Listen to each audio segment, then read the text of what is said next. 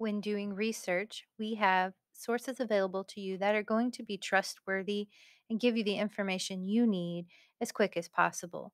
These are efficient and effective resources that you should use before you choose to Google. Go to the Central Middle School Library website and choose the Research tab. In the Research tab, you will find World Book Online, which is an encyclopedia that our district subscribes to. At school, this will open automatically, but you will need a username and password at home, which is different than the username and password you use to log into a computer. You can get this from the librarian or your teachers. When you click the link for World Book Online, you'll notice that you will be directed to the Cape Girardeau School District's page where we have a kids, student, and advanced version. We also have some additional features such as timelines, Discover, and the encyclopedia offered in Spanish. For middle school, you'll most likely want to use the student version. As you can see, like with Google or any other resource, there will be a search box that will allow you to search for what you are looking for.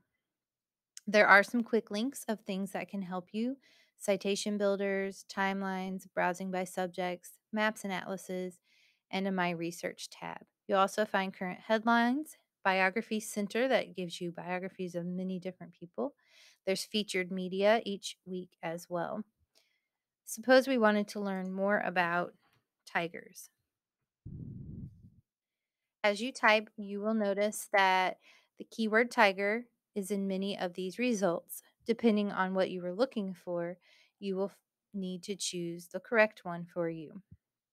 Suppose we were actually looking for the tiger lily. We will click on that link and you'll notice there is a small article about the tiger lily that's not too overwhelming to read, which is a great reason to use the World Book Encyclopedia.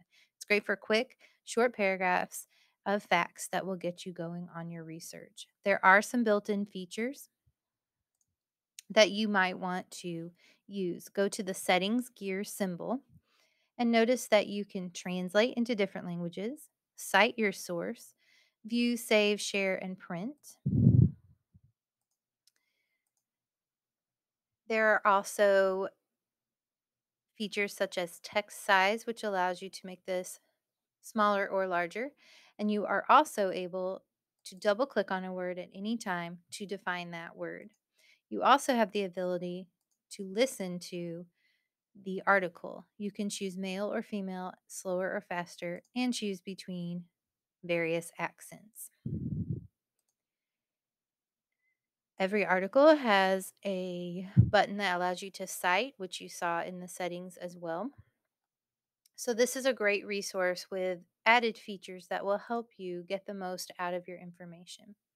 You may have noticed that when you did the search, there are some additional things besides an encyclopedia entry.